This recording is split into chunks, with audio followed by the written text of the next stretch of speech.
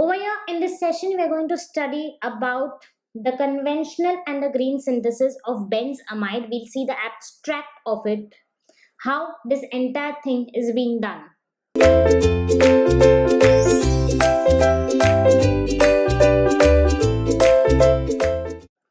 Herein we describe a clean and eco-compatible pathway. Now what do we mean by clean and eco-compatible pathway?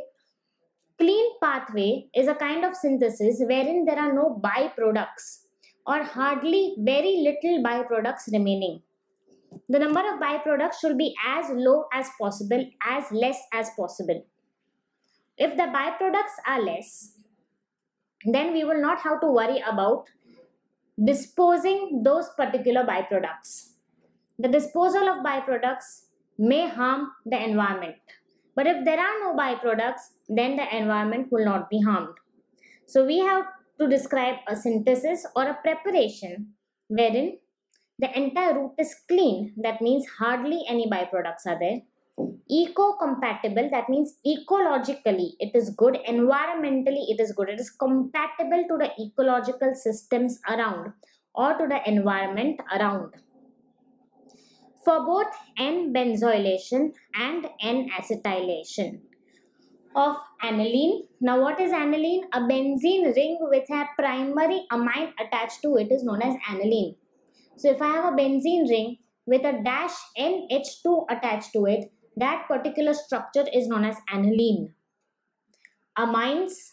So of course when I have dash NH2, that is my primary amine, attached to a long chain carbon, that is RNH2, or if I have dash NH dash, or if I have N with 3 dashes, that is my primary amine, secondary amine and tertiary amine. If these are attached to the carbon chains, then it is amines.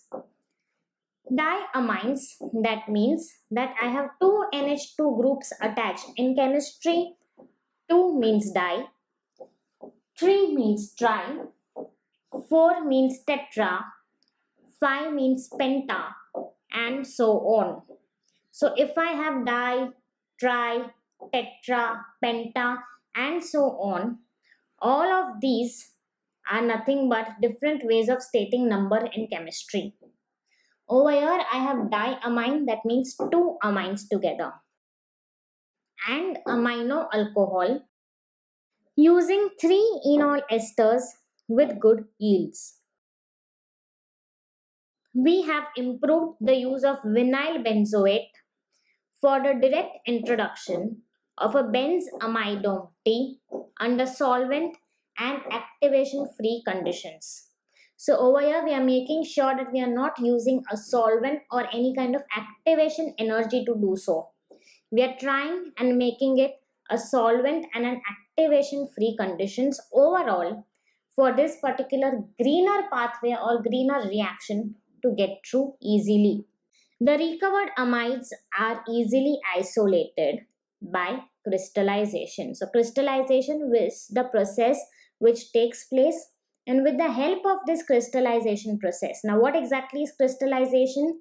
If I have anything in liquid state and I keep it at a cooler room temperature for a couple of days or for a few hours, depending on what is the substance which needs to be crystallized, if we keep it down like that, we understand and realize that after one point of time, these components are going to get crystallized.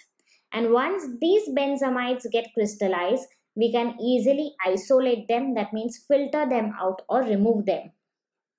This is the entire reaction of the same. We have our amines, that is RNH2 plus C double bond O attached to the benzene ring. On the arrow we have solvent free, that means there is no solvent, no activation energy. This eventually helps us in forming a benzene ring with C double bond ONH, and this particular structure of a benzene ring with C double bond ONH is known as benzamide, plus it forms a C double bond OH, which is nothing but an aldehyde, and that byproduct can be easily used for some other kind of reaction. So this is how the green route of benzamide is done, which is much better than the conventional route. Thank you.